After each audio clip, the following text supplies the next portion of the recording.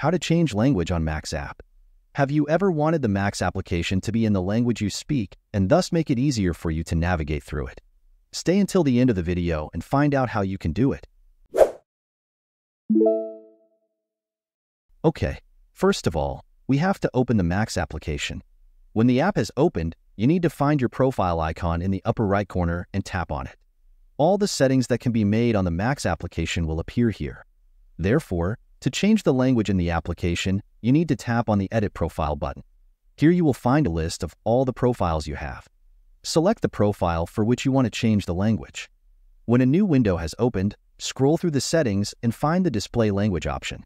When you find it, tap on it. A list created based on your address will open.